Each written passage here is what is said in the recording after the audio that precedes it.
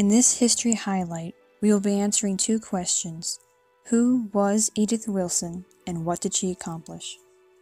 Edith Bolling Galt Wilson. She was born October 15, 1872, in Wytheville, Virginia.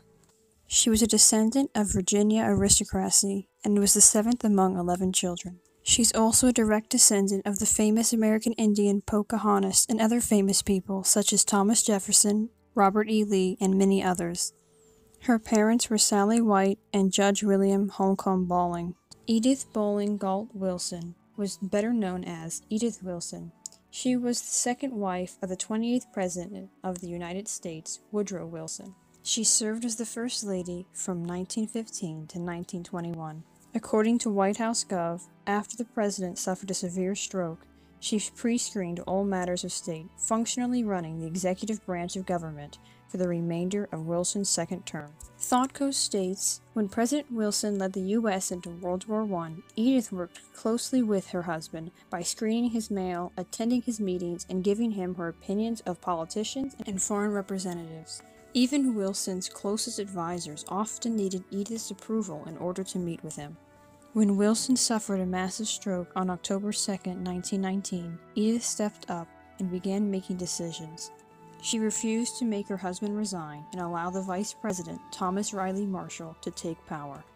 Edith instead took the lead and began what she would later call her 1-year, 5-month-long stewardship of the presidency. She is often described as America's first woman president because of the important role she played after Wilson's stroke.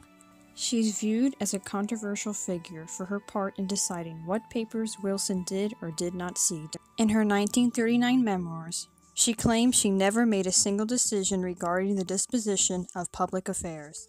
She only ever claimed power, only over deciding what was important and what was not.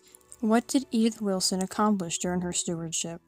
She stated numerous times that she never made decisions in political affairs, but many scholars have theorized that President Wilson's October 22, 1919 veto of Volstead Act, better known as the prohibition of alcohol, was truly his own decision or his wife's. It is also theorized that she might have not been the one making the decisions, but instead played a key role in persuading the president on what decisions he should make. She is best known for her contributions during the war.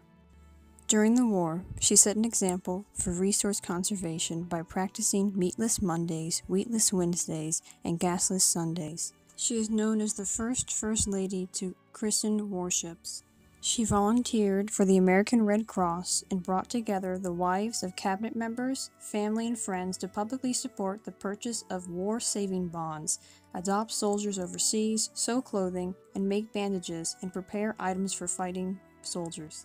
When Woodrow Wilson's second term ended on March 4th of 1921, he moved along with his wife into a home in Washington, D.C., where Edith Wilson spent the next 3 years serving as his caregiver until his death on February 3, 1924.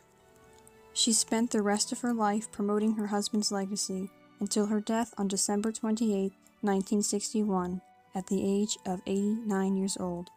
Thank you for watching. Of course, this was just a highlight of history and did not cover all of Edith Wilson's life and accomplishments, but I hope this video provided you with a glimpse of who she is and what she achieved in her lifetime. Thank you for watching. More videos coming soon. All the sources I used to make this video will be linked in the description below, so if you want to go into more in-depth about Edith Wilson and her life, go in my description and click any of the links below.